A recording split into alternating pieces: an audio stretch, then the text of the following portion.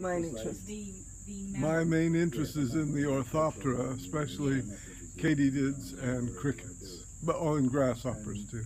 Katydids, Crickets and grasshoppers. Orthopterist. That's what I do. I'm an orthopterist. And where do you put them all? They all go to either the Australian National Insect Collection in Canberra, and some of them go to the Queensland Museum and to the Australian Museum in Sydney. Ah, do you get paid for that? No, no. Oh, it's all voluntary. Yeah, at this stage in life, yeah. This guy is a male.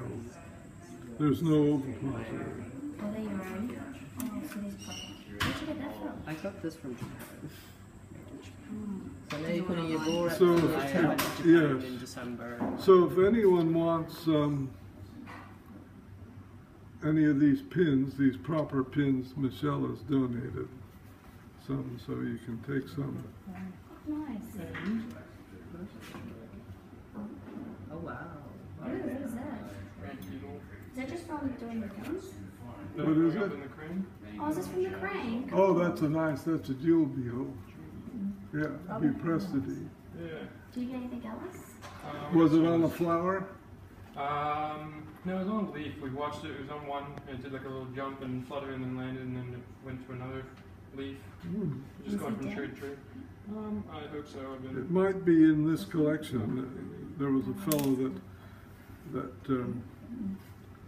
studied this thing.